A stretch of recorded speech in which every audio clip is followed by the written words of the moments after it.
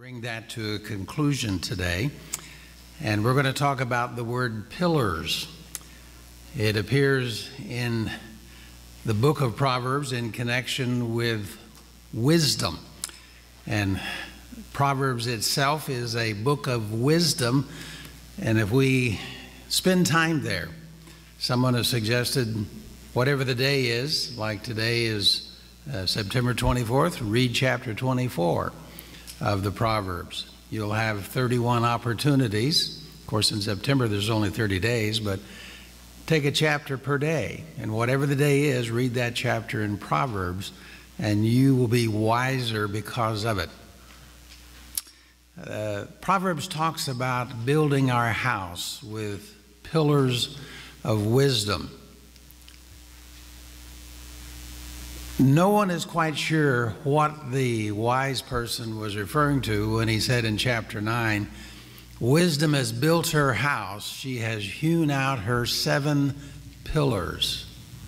Imagine this expansive kind of house. It's very nice and it's fit. I mean, when you think of pillars, you think of strength, but we're not sure what those 7 pillars are that the wise person had in mind. The pillars are basically supports. They hold the building in place, and they give it its strength. Well, that doesn't keep others from guessing what those pillars might be. You'll notice here that you have some proverbs from various places in the book, starting off with chapter 3, the tree of life, the fear of the Lord, humility, counsel, and so forth. That may be what the wise man had in mind. Some go to the first chapter, the first 7 verses, and they find there 7 pillars of wisdom. So that might be what the wise man had in mind. I'm going to go with what a number of others have gone with and go to one of the wisdom books in the New Testament. As it happens, when you read James chapter 3, verses 13 through 18, he mentions there 7 things that have to do with wisdom. The verses are in particular 17 and 18, but let's read starting with verse 13. You have it there on your outline on the opposite side of your order of worship. 2 kinds of wisdom. Who is wise and understanding among you, James says? Show by your good life that your works are done with gentleness born of wisdom. But if you have bitter envy and selfish ambition in your hearts, this is the other kind of wisdom, the worldly wisdom, do not be boastful and false to the truth. Such wisdom does not come down from above, but is earthly, unspiritual, devilish. For where there is envy and selfish ambition, there will also be disorder and wickedness of every kind. And then he begins to enumerate these 7 characteristics or 7 pillars of wisdom. He says, if you have these qualities, you'll be a wise individual. You'll be building your life with strength. And then he goes this way. But the wisdom that is from above is first pure, then peaceable, gentle, willing to yield, full of mercy and good fruits, without a trace of partiality or hypocrisy. And a harvest of righteousness is sown in peace for those who make peace. There are 7 qualities of the wise individual, and he begins with pure. Wisdom, first of all, is pure. Now, when we see that, we automatically, I think of moral purity, and I think that is true. But I think also, if you read James carefully, he has another kind of purity in mind, and that is purity of motive, single-mindedness. He really goes after the individual who's double-minded. And he says, when you pray to God and you ask God for wisdom, chapter 1, you have to do it in faith. Because if you're not doing it in faith, you're double-minded. Your motives aren't pure. You're praying one thing and expecting another. And so there needs to be this purity of motive, not double-mindedness, to where we're expecting God to answer prayer in accordance with His will, obviously, but because He wants to give us good gifts as well. James talks about the individual who has a mouth that on some occasions praises God, and out of that same mouth, what? He curses his brother. There's that impurity. There's that double-mindedness again. There's that not singleness of purpose. You can't love God whom you haven't seen and hate your brother whom you have seen. So wisdom, if you're wise, there is this purity of thought. There's this purity of single-mindedness. You're not double-minded. James says if you are double-minded, then you're unstable in all your ways.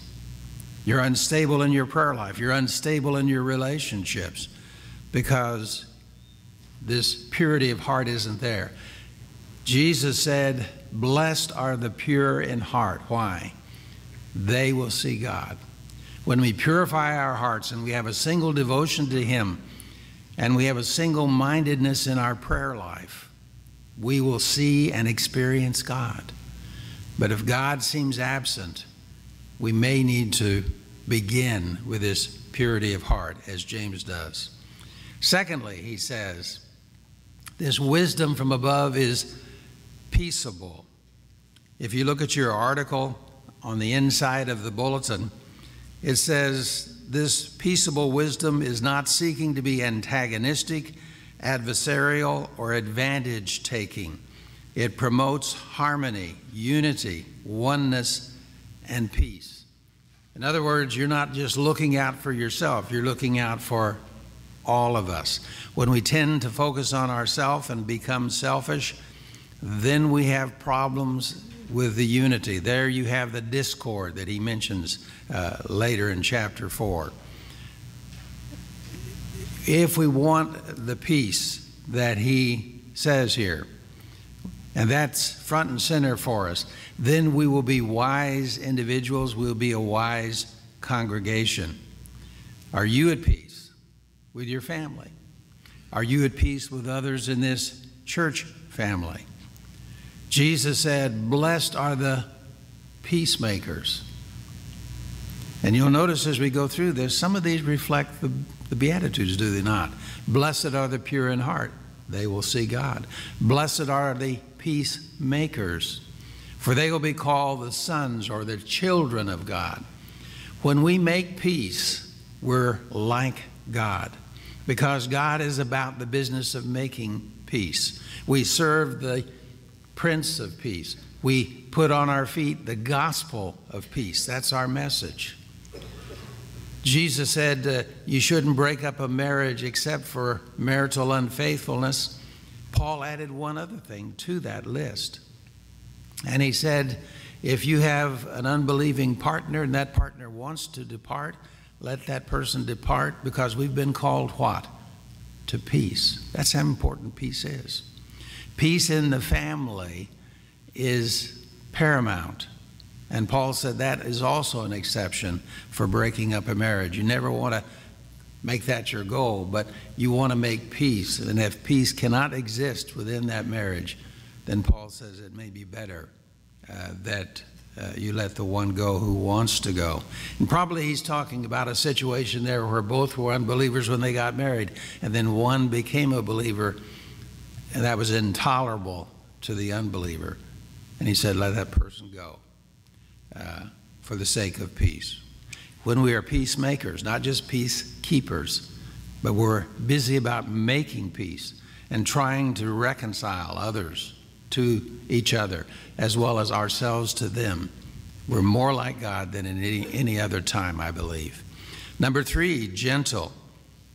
This wise individual is a gentle person. Jesus described himself as the one who is gentle and humble in heart. Come to me if you're weary. Have you ever noticed if someone isn't gentle, but they have these rough edges, and someone's having a difficult time, you don't go to that person. You go to the one who's gentle. You go to the one you think might understand you better. I like that poem by Rudyard Kipling, perhaps his most famous poem called If. And it begins by saying, if you can keep your head when all about you are losing theirs and blaming you. And then he goes on with some of the other ifs, the iffy situations in life, if this bad thing happens and you respond well to it and so forth. But his final line is, you'll be a man, my son. Then you'll be a man. Have you ever been in that situation where everybody around you was losing their head? They weren't thinking straight and they were blaming it on you. The natural tendency is join the party and lose your head too. But he says, no, if you can keep it, you'll be a man. You'll be a cut above. A gentle answer, Proverbs says, chapter 15, verse 1. A gentle answer turns away wrath. I've seen this have its effect, where the argument starts and there's a little more gritting of teeth and a little louder voice, a little more anger, and all of this gets mixed in with that, and then someone responds gently and it starts to back down.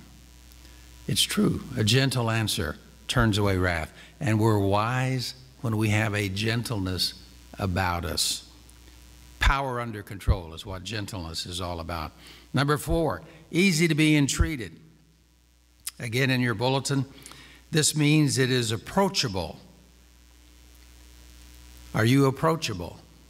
If someone needed assistance, needed extra thoughts to think through a problem, would they approach you? Or would they automatically say, well, no, he wouldn't understand, she wouldn't be sympathetic? A wise person is easy to be entreated, is approachable. It does not intimidate or give an austere appearance about itself. It is understanding and reasonable in its demeanor and attitude. Wise people are easy to be entreated. Abigail understood this. Back in the days when David wanted some payback from the protective treatment he had given to some of the residents in the area where he and his band of merry men were wandering, he asked for a thank you offering from a fellow by the name of Nabal. And Nabal said, no way. Who is this guy? I don't owe him anything. And David was a little bit miffed. He's been under my protection, and I've done him good, and now he refuses to say thank you by giving us a little bit of benefit from his fields. I'm coming after you, guy. And he heads out that way. Abigail, who's a wise woman, understood this, and she intercepts David. And she says, look, my husband lives up to his name, or lives down to his name. His name, Nabal, means fool. And he is a fool. So let me help you. Let me give you a thanksgiving offering here. I've always wondered about that. Why would you name your child Fool? I mean, from the get-go. I recognize some kids grow up to earn the title. But why shackle him with that name from the start? I mean, it's a blessed event, and you're holding the child in your arms, and someone says, what's his name? And you say, we've decided to call him our little fool, Nabal. Well, maybe that's why he lived up to his name, is because that's what the expectations were by some parents, or maybe they were just in a raucous mood. I don't know. I've always wondered that.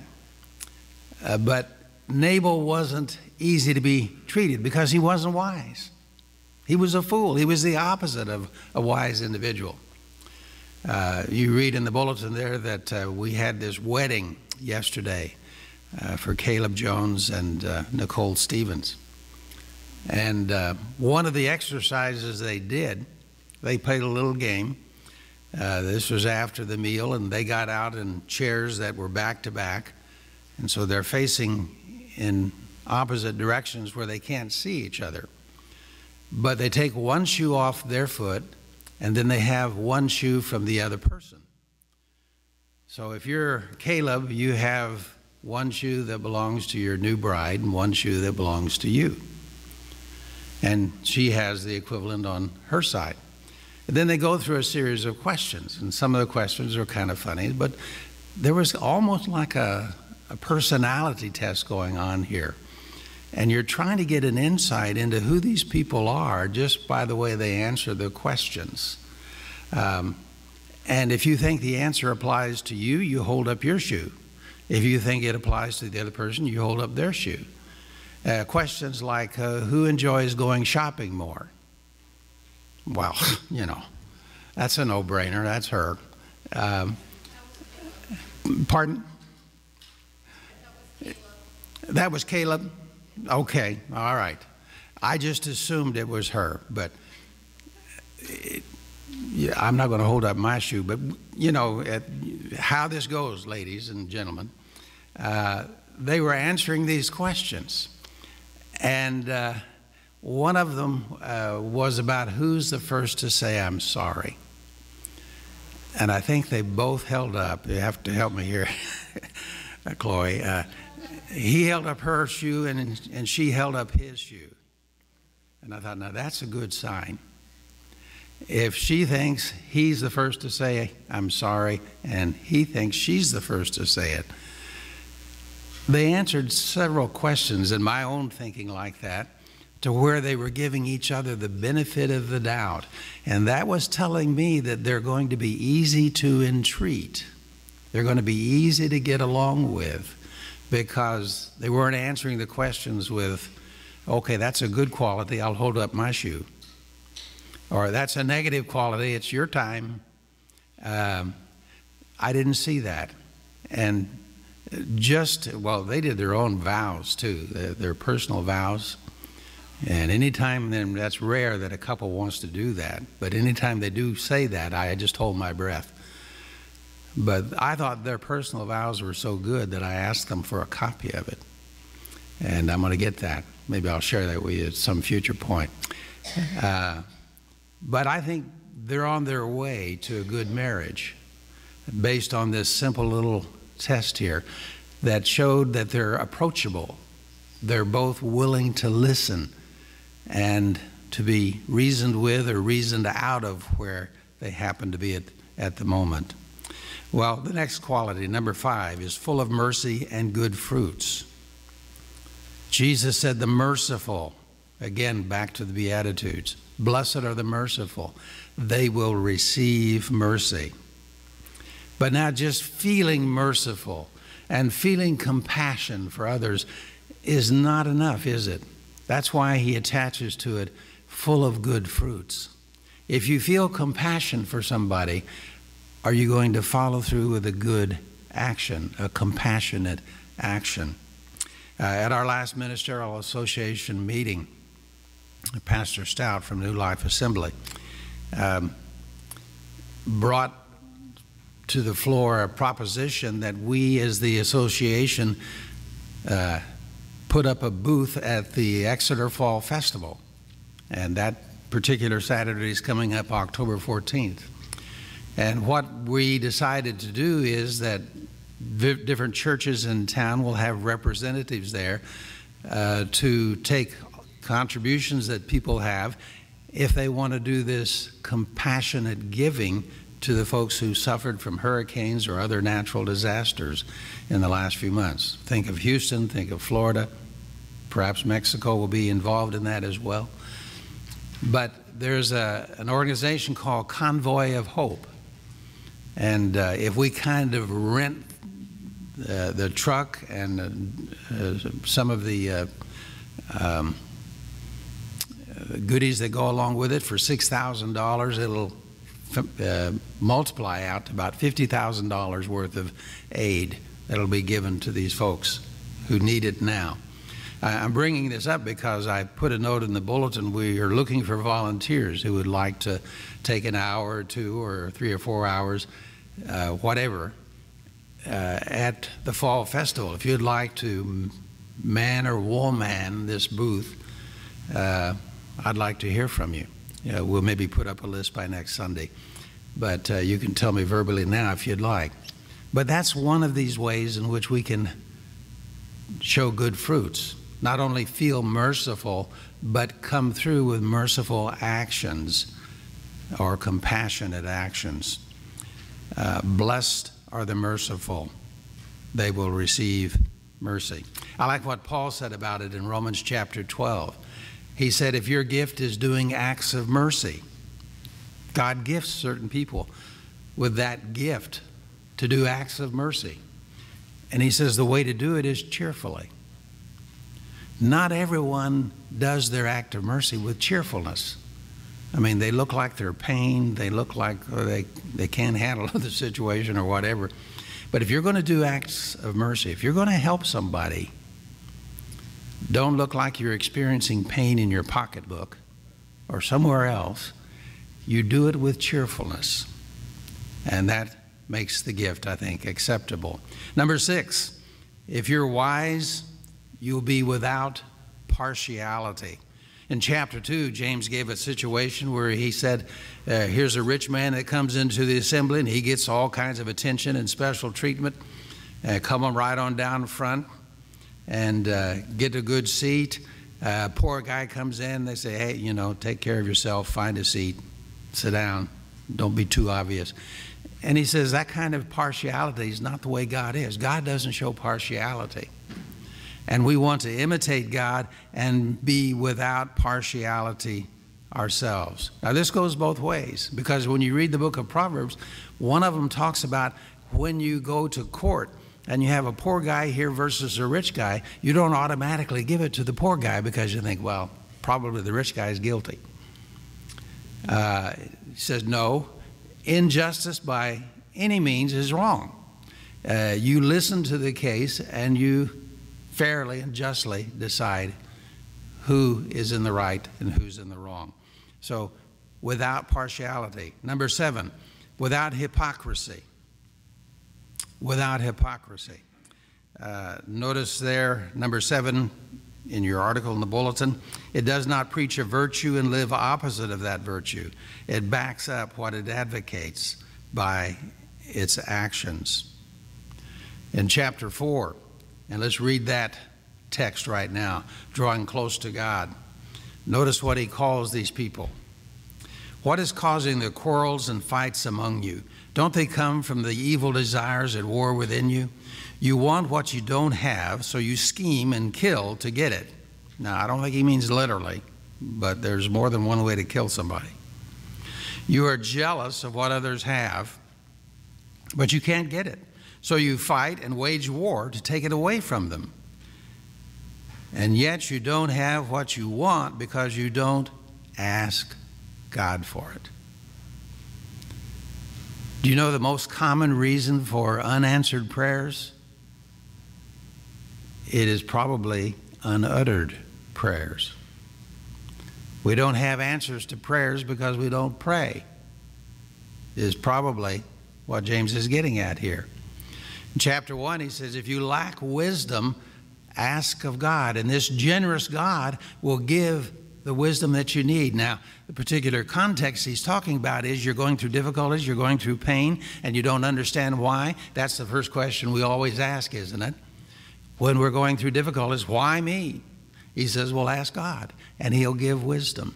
But there are other times when you want to ask God for wisdom too. What would be the best step from where we are to where we want to be?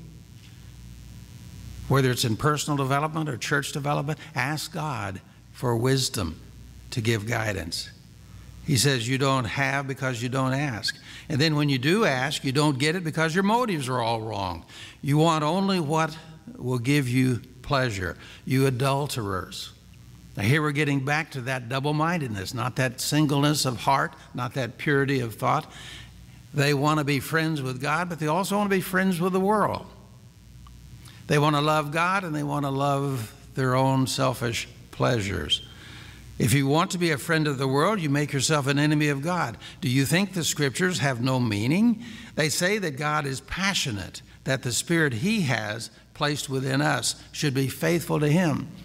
God wants us jealously to belong to Him. He wants single-minded devotion to Him rather than some devotion to Him, spread it out with other devotion to others or other things elsewhere. Well, He gives grace generously, as the scripture says, when we humble ourselves. God opposes the proud, but He gives grace to the humble. Notice that term humble that's being repeated here. So humble yourselves before God. Resist the devil, and he will flee from you. Come close to God, and God will come close to you. Wash your hands, you sinners. Purify your hearts, for your loyalty is divided. Now, that wasn't accidental. I put the hyphen in there. I wanted to emphasize divided. So I divided the word. Your hearts are not single-minded. They're not pure. Your loyalties are divided between God and the world. Let there be tears for what you have done. Let there be sorrow and deep grief. Let there be sadness instead of laughter and gloom instead of joy. Humble yourselves before the Lord, and He will lift you up in honor. Without hypocrisy, we are who we appear to be, is what James is saying. Well, you look at the bottom of just below those scriptures, and you see we've given you two charts here to think about some of what James has told us here about ambitious wisdom versus humble wisdom. On one side, you have wisdom that is earthly or devilish. Contrast that with the wisdom from above. You have wisdom that comes out of envy. This is the worldly wisdom, or the selfish ambition that he talks about. We are wise in the ways of the world. We have street smarts. We know how to get ourselves ahead because we want that, and we'll find out some way to take it. That's worldly wisdom. He says, don't go there. Instead, we have pure motives, and we single-mindedly are devoted to God and to doing what is right. This is selfish ambition on one hand.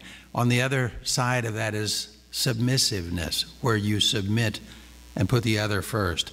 There's boasting here about who you are and what you've done and all of this. He says you're lying and you're not being honest with the truth. The opposite of that lying is the humility that he keeps coming back to. If you don't humble yourself, then God's not going to lift you up. There's denying the truth on one side. On the other side, there's the sincerity. There's the without hypocrisy. And then there's disorder. When you have worldly wisdom, when you have people looking out selfishly for their own ambitions, trying to get ahead with street smarts and worldly ways, you're going to have disorder. You're going to have combatants. You're going to have war. You're going to have fights. You're going to have people killing one another in one way or the other. And then he says, those are evil practices. On the other side, you have good fruit, the good fruit of righteousness. The peacemakers, he winds it up by saying, who sow peace. They're the wise ones. The peacemakers, they're sowing seeds of peace. They'll reap a harvest of righteousness in their own life. They'll reap a harvest of righteousness in the lives of others. We want to be those kind of wise individuals. We want to have a life, a house built on something that's solid, don't we? And James lays down here 7 pillars to build our life on. Go back through that. How are you doing for each one of them? In purity of thought, singleness of motive, being a peacemaker and peaceable, being gentle, being easy to be approached and entreated. Are you full of mercy with the good fruit that follows mercy? Are you living without partiality where you don't favor this one or that one, but all of them are God's creatures and you approach without partiality? What about hypocrisy? Are you who you seem to be? What about being that peacemaker? Are you sowing the seeds of peace? You'll raise a harvest of righteousness. Begin where James begins. If you want to be wise, if you want to have these pillars, these areas of strength in your life that'll hold up your life, hold up your personal house, your family house, start with prayer. Lord, I lack the wisdom to be who you want me to be. Show me how to become more like this wise person. If you need to respond, will you do that while we sing?